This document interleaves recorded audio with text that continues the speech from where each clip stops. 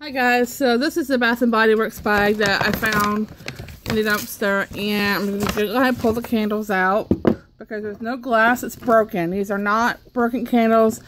I think the only thing is that they were tester candles because someone wanted to smell what it smelled like when they were burning, which they do, and then they throw the candle away after they use it as a tester, which is like the stupidest thing ever. But anyways, this is Peach Meringue, and it's only been like maybe burnt for like maybe an hour maybe, I'm not sure, but it smells amazing and it's still a pretty full-size candle. So yeah, that's going to my house.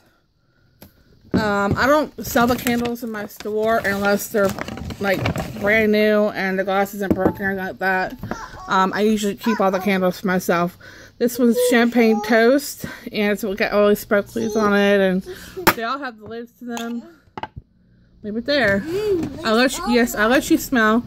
And this one's about half full. Here, he loves to smell stuff. Smell. Champagne Toast smells good too.